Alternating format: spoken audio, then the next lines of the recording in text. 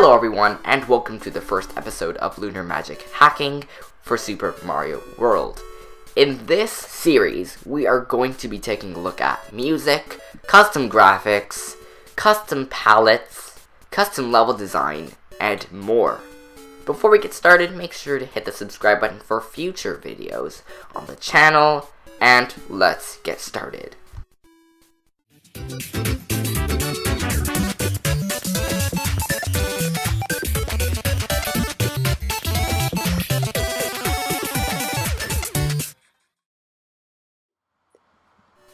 So, anyway, go down to the description of the video and download all of these folders. The only thing that will not be included is the Super Mario World ROM, because I cannot provide that.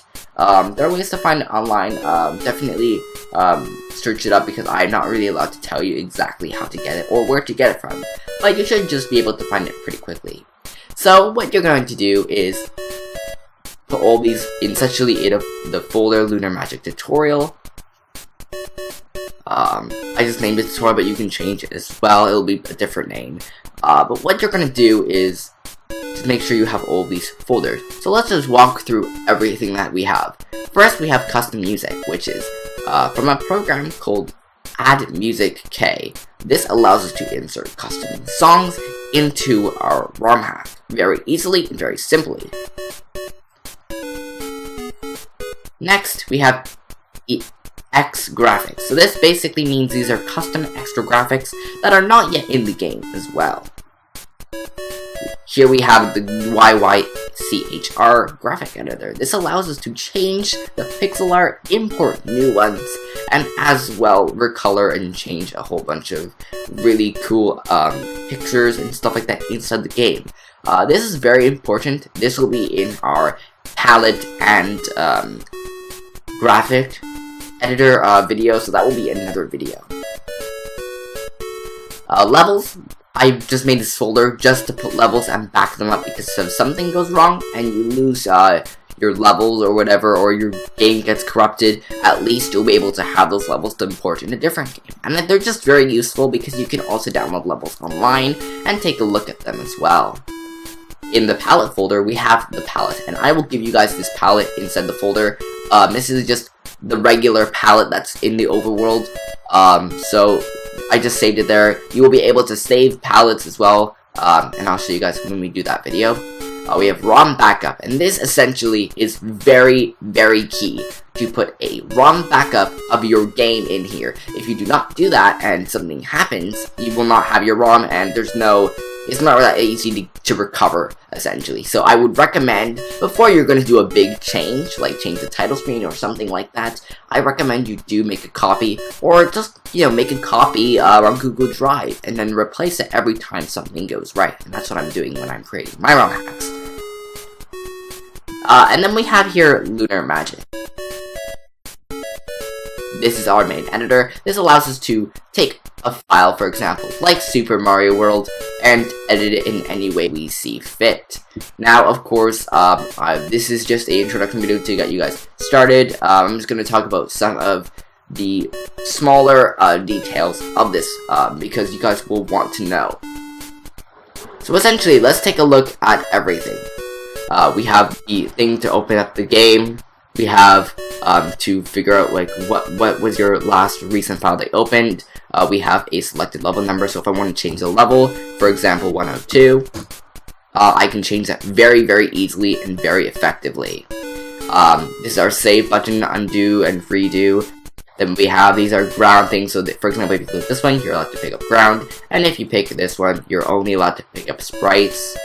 We have the objects and sprites editor windows, so these are basically to let you just insert stuff when you're having, say, the objects, and you can just select different looking objects. More into that when we talk about level design in that video. We have 8x8 tile editor, we have the 16x16 tile map editor, we have the background layer, so this you can actually change. More on that in the next video.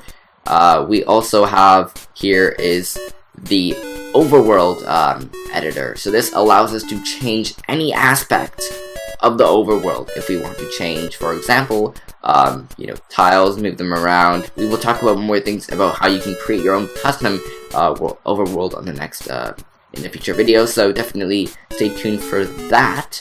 But don't forget, each level is assigned to a square. I'm also gonna talk about that a little bit more as well. And then of course here we have the palette editor, which allows us to change the color and how things look. Well, for example, you can just change colors and stuff. But that's what we're going to talk about in a future video as well. We also have our zooming in. This allows us to turn off animation.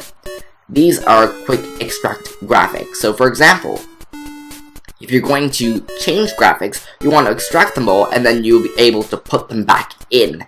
And that's how it works. You can't just quickly import them. You just have to take them all out, change them, and then back import them. They don't just come into the ROM very quickly.